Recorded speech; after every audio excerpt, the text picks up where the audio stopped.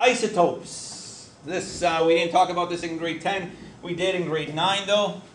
And how we know we can't gain protons or lose protons. We can gain and lose electrons, but they don't change the mass of the atom. All the mass lies in the nucleus. So if we can add protons or lose protons, but we can gain neutrons. Okay, we can change the number of neutrons. And changing the number of neutrons, we have something called isotopes. So it becomes an isotope if the mass number changes due to an addition or subtraction of neutrons. Okay. So all neutral atoms of the same element contain the same number of protons and therefore the same number of electrons. But the number of neutrons can vary. Okay. Isotopes are atoms of an element that have the same number of protons, but different number of neutrons. Okay. So we'll see an example. This is oxygen. We might write it down as oxygen 16. This oxygen 16 tells us, what do you think this 16 represents? The atomic mass, right? So this is our regular oxygen molecule.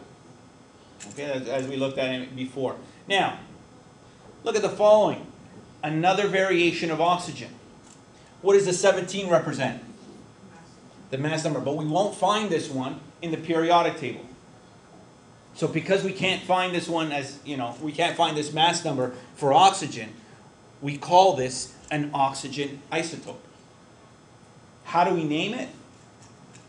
We name it, as we said, according to the mass number. So if we say that the mass number is 17, what are the number of protons for oxygen? 8. It still hasn't changed. What has changed? The number of neutrons. So here we have how many neutrons?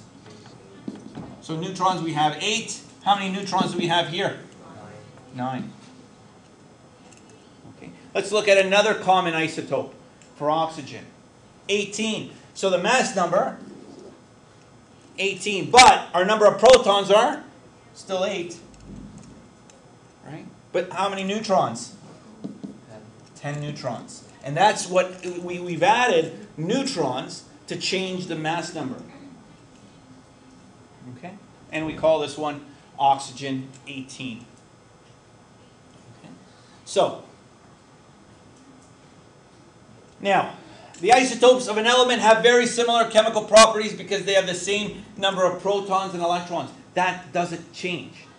Protons, electrons doesn't change. The only thing that's changed is the number of neutrons because we've increased the atomic mass. Okay?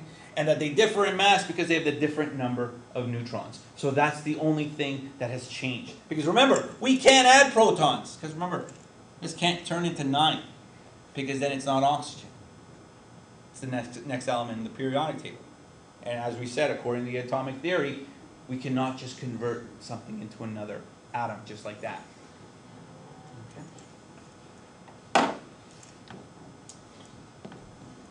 So, some special isotopes. Some isotopes are more unstable than others. Their nuclei, okay, so their nucleus, nuclei for plural, are more likely to decay, releasing energy and subatomic particles spontaneously. We will look at isotopes later on in chapter 4. So, don't worry too much about it, but just know the terms, okay, that we're looking at today. So, this process is called radioactivity. And any type of isotope that is considered radioactive, okay, are called radioactive isotopes or radioisotopes. Okay? All uranium isotopes have unstable nuclei and are referred to as radioactive isotopes. Okay? So here a key term. I don't know why I didn't bold it. Okay? So radioisotopes. These are the ones that are considered radioactive. Okay? The nucleus of these isotopes is not very stable. Okay? And like I said, don't worry about why. We will cover that later on.